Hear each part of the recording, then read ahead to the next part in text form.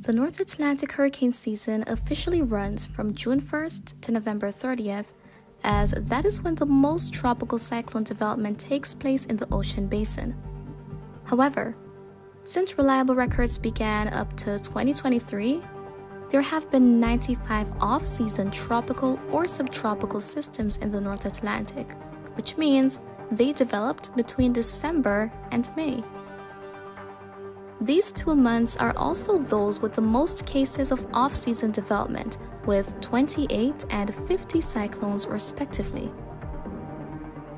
The off-season month that currently holds the record for the least amount of systems is the month of March, where only 1 tropical cyclone developed, but it was certainly impactful at the time it occurred, since it managed to reach Category 2 hurricane status. In this video, we will take a look at this anomalous tropical cyclone and the possibilities of seeing early development before the start of this year's hurricane season. Before we turn back time for a bit, here's a question for you. In which month was the last off-season storm before 2024? We'll see if your answer is the right one later in the video. March, the 3rd month of the year and one of the driest months in the Caribbean due to increased atmospheric stability. So the typical weather to expect is a lot of sunny, breezy days, maybe with some passing showers at times. It is not the time of year when locals or even tourists are concerned about a hurricane looming on the horizon, but that wasn't the case in early March 1908. Technology was not advanced as it is now, when development can be tracked and predicted by weather satellites and supercomputers. Traveling by ships was the popular means of transportation from country to country, and it was data from these ships or reports from areas affected where information was gathered to determine the path and intensity of tropical cyclones.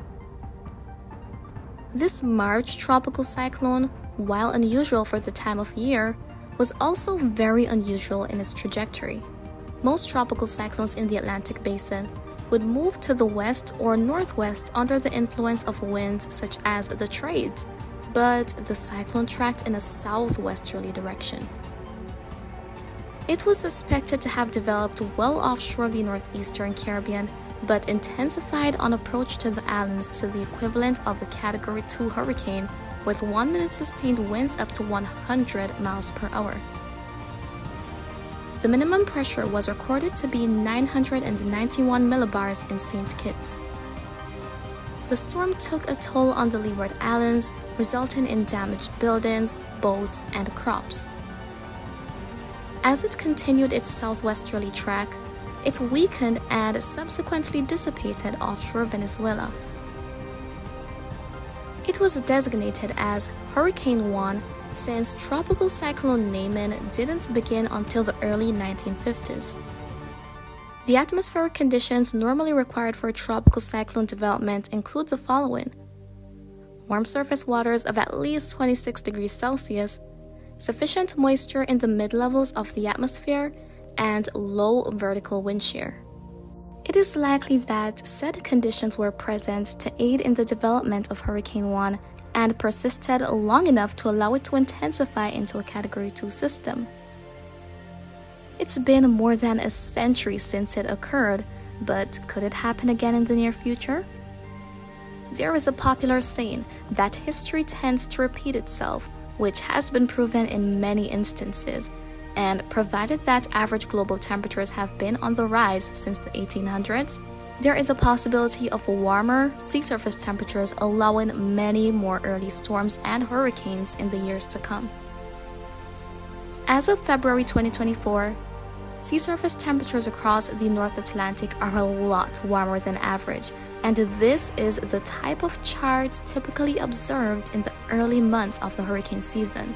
So it means pre-season development is possible before June 1st this year, once other atmospheric conditions are conducive.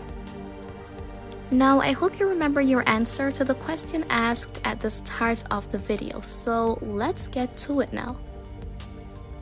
In which month was the last off-season storm before 2024? The answer is January. In mid-January 2023, a subtropical storm formed off the northeast coast of the United States, but it wasn't given a name since it wasn't classified as such until April of the year. I hope that you found this video to be very informative, and as always, my main channel, Weather Girl Danny, is there to keep you constantly updated on weather activity in the Caribbean and the North Atlantic on a whole. Have a great day and see you soon!